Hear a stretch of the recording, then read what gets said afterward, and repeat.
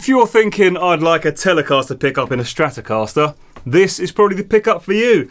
What you'll need is a pick guard that has 3 single coil slots, just like your normal Strat pick guard. And then you'll need a Telecaster bridge, and that's going to be your template. Get that Telecaster bridge and that'll give you an idea of how much material you need to remove. Put some masking tape over the bridge pickup hole and then cut that out with a Stanley knife so you can see what you've got.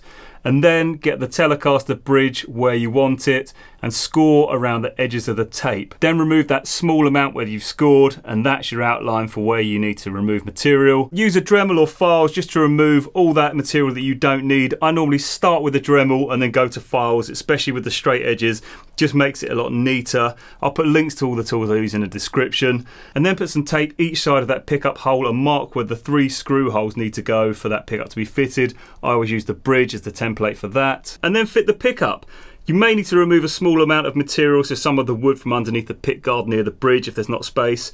This isn't a standard Telecaster body. I made this, so I had to on this one. You may not have to. Well, we should probably have a listen to how it sounds. So we're going to start with a normal Strat and then compare it to a Telecaster pickup. I mean, it will sound like a Strat pickup and a Telecaster pickup.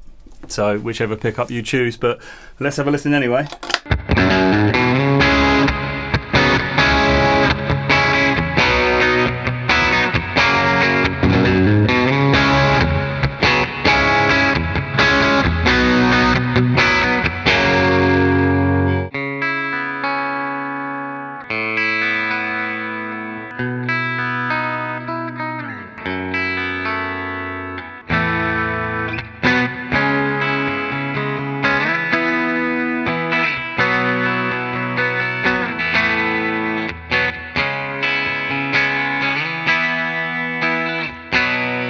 Now, I'm pretty sure I came up with this idea on my own, but I've got a feeling that it may have been Pete and I who suggested it. We were having a chat and he said sometimes Strat pickups don't sound that great. It'd be good to have a Tele bridge pickup in one.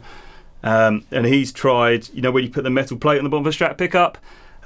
So this is just a cool idea. It doesn't take too much work. I was originally going to do this in not a pick guard. I was going to do it in like a solid top guitar. This is easier. This is 2 single coils and a humbucker slot. Should probably check that video out because this is one of the coolest mods I've ever done. So this is, well, an HH guitar, but it's got 2 single coils, although that one's more of a humbucker now. So it's sort of HSS, but I suppose at the moment it's HSH.